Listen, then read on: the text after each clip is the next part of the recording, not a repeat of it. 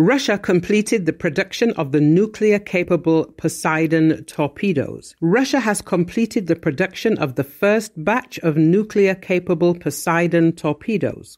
This report circulated by the TASS news agency. The torpedoes are scheduled to be delivered to the Russian Navy's Belgorod submarine, the world's largest. The news comes close on the heels of another report of Russian supremacy in arms and ammunition after the military declared that it was sending its Zircon hypersonic missile to combat service to the Atlantic and Indian Oceans. As an arms supplier to a large number of countries, Russia is considered to be at the forefront of weapons technology. However, its claims have appeared hollow during the nearly year-long invasion of Ukraine, since its advances have been cut down by arms supplied by the West. In such an environment, the news about a new torpedo can easily be waved off as another Russian exaggeration. However, the design of the Poseidon isn't meant for naval warfare alone. With capabilities of carrying a nuclear power plant, the Poseidon is a much-feared weapon and is therefore among the list of super weapons